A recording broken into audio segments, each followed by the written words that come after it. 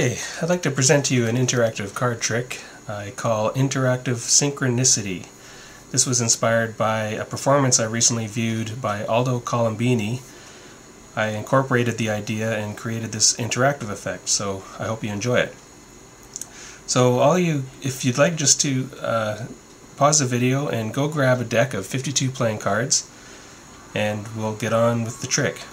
So, when you're ready, what we do is we just give the deck a quick little shuffle, and all we do is cut the deck in half as evenly as you can, and set the two halves down, and then pick whatever half you like and discard it.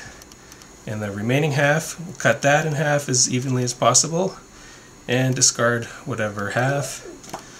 And with the remaining half now, give the cards just a little mix, and once you're satisfied, just turn the packet over and we're going to look at the bottom cards. And just remember the bottom card, and I'm going to use my bottom card to see the information based on my bottom card to see if it synchronizes with your card.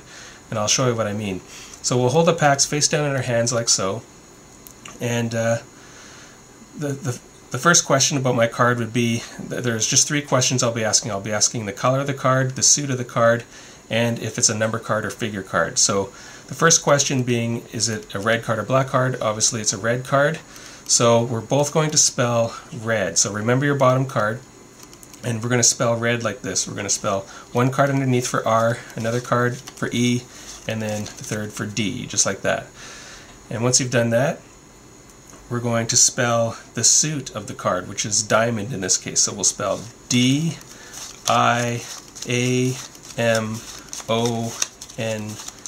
just like that. And lastly, is it a figure card or a number card? In this case, it's a number card, so we're going to spell number N-U-M-B-E-R,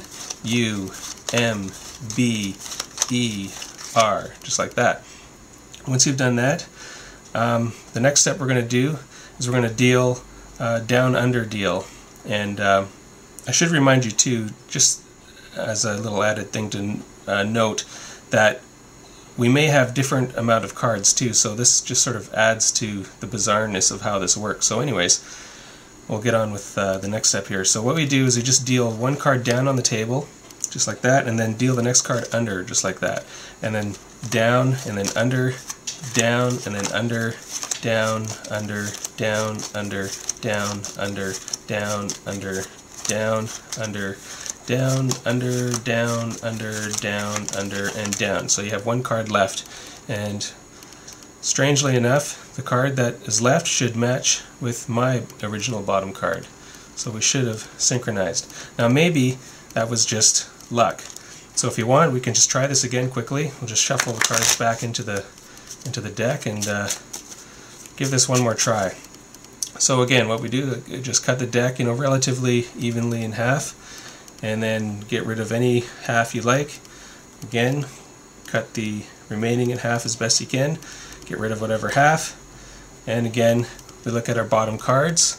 You remember your bottom card, I'll remember mine, and again, we'll use the information on my card and see if it synchronizes with yours. So let's turn the packets over face down, just like so. And again, now, my card's a black card, so we're going to spell black, just like this. B-L-A-C-K. And you do the same, of course. And being that my card was a club, we're going to spell clubs. C-L-U-B-S, just like that.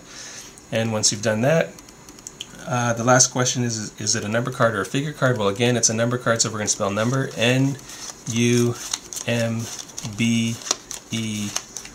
just like that.